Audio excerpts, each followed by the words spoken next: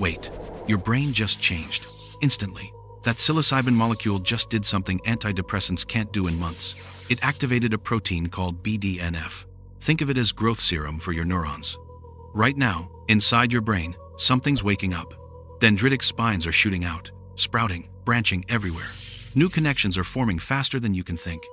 This is what brain rebuilding actually looks like. And here's the weird part.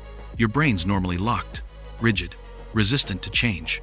Thoughts travel the same paths every day, same grooves, same patterns. But psychedelics break that lock. Suddenly, those rigid barriers flatten. Your brain bounces between ideas it's never connected before. New pathways open up, thousands of them, in just hours. But the craziest part? This sticks. Days later, weeks later, the rewiring persists. Scientists measured it in the hippocampus, the center of memory and self-awareness. It's still glowing, still stronger. One dose. Hours of molecular rewiring, weeks of lasting change. That's why researchers are treating depression with this. Your brain isn't just seeing something new, it's becoming structurally different.